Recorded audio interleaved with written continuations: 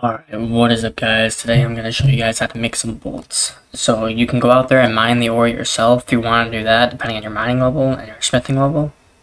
But right now what I have is the highest I can do is adamant, so that's the reason why I'm doing adamant bolts. So anyways, go out there, either mine it, or you go out there and buy the bars or buy the stuff for it. So you buy the bars, they're right here. You go to click it, I'll smith them about 2. About 63, 4 adamant ones for that. You get about 10 ones for each bar. Now there's different ones that you can make. As we go into fletching, well first off let's go into smithing and I'll show you. Go into smithing and you go into the bolts.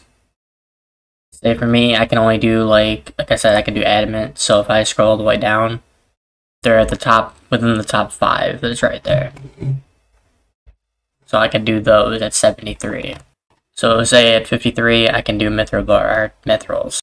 Now, if you do all that stuff, I have the 99 fletching, so I can do them all. But anyways, we go into the if you go into fletching tabs, and you go through all this, you can make any of these types.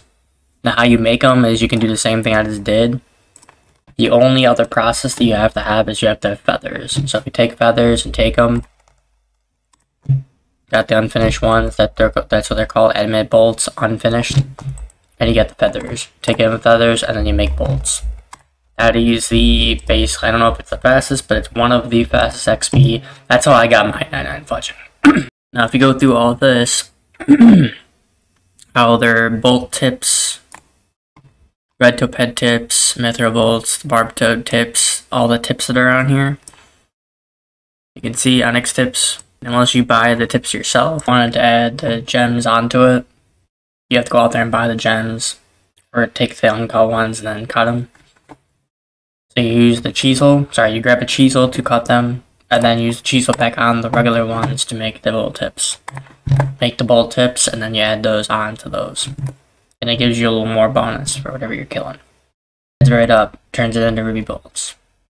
It's the same concept with like sapphires, same concept with diamonds, any type of bolts you want to do, and it gives you the bonus to go kill, or like you can even put poison on these things, and that's how it works.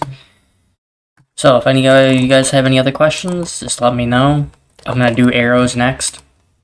Alright, just like and sub if you guys do enjoy this. I'll be making some more how-to videos. I'm gonna have an entire playlist, so if you guys are beginners and need help with any of this stuff, I got one on teletabs and I got one on cannonballs so far, and I'm gonna go through more. If you guys have any questions or need help with any items to make or something like that, give me a comment below. Please like and sub if you do enjoy. But I'm gonna get out of here. See you guys in the next video.